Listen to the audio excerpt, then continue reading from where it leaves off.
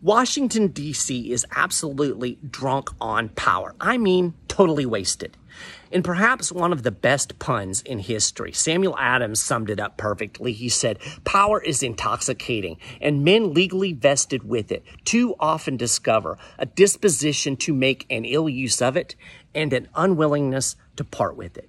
And here's the thing, because of human nature, you can't even trust the so-called good guys with power.